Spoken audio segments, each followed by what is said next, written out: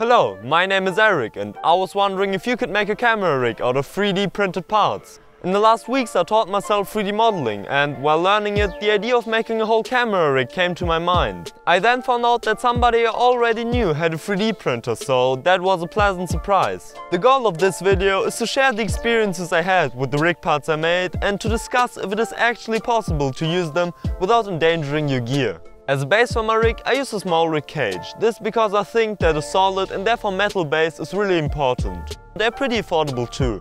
Also, screw threads in plastic are generally a bad idea, so I thought it would be a bad practice to print a cage. After I had a base, I looked into designing a top handle and a grip for my A6500 cage. I started with the top handle. I decided to use a combination of nature rail and 1/4" screw for mounting. Further, I tried to design it without long, unsupported levers. I added some finger grooves and torture mounts on the front, and that was it. Then I moved on to the grip. There actually already is one designed for the A6500 cage on Thingiverse, but I didn't find it to be quite comfortable and it also blocked the infrared receiver of the camera. So I decided to design one myself. Another thing I found on Thingiverse is this HDMI clamp, and because I already had a broken micro HDMI cable, I decided to print that one too. If you're interested in the models I designed or used, you can find links to them in the description down below. So let's now address the elephant in the room. Are 3D printed parts durable enough to be used in your expensive setup, or are they destined to fail you? Well, I thought I'd just try it out. I printed two top handles with different characteristics to them. The first I tried to make as cheap as possible, only using 15% infill and 6 outer solid layers for at least some stability. Also I used some cheap, generic Amazon Basics filament.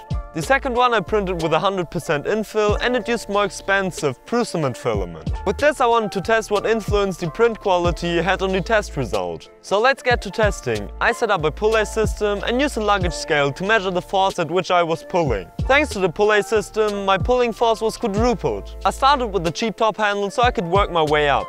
I applied the force at the biggest lever and therefore the most fragile part of the top handle. Let's first clarify, the connection between the cage and the top handle broke at 16 kilograms of force. Now to what surprised me. The top handle seems to be fully intact, it was the cage that failed. The 1/4" screw ripped out the cage's screw thread. After that, the nature rail mount on the top handle deformed, but I already made that part more sturdy by lowering the tolerances on the nature rail mount. I didn't even test a stronger top handle because it was obvious that the weakest link in the chain wasn't the plastic of the top handle. I think a lot more force is withstandable with a longer screw. Now to which one of the two I will use. Obviously the one with 100% is heavier, but it also has a nicer surface finish due to the more expensive filament. I like to save weight wherever I can, so I think I will go with the cheaper top handle. But the difference between cheap and expensive in this case is just €1, so this is really not a decision of price but one of preference. In general, working with 3D printed parts was really comfortable and I'm planning to print more whenever I feel like there's something missing from my rig. I, for example, already did a shoot with the top handle I printed and I really noticed that it helped me to achieve a more stable image.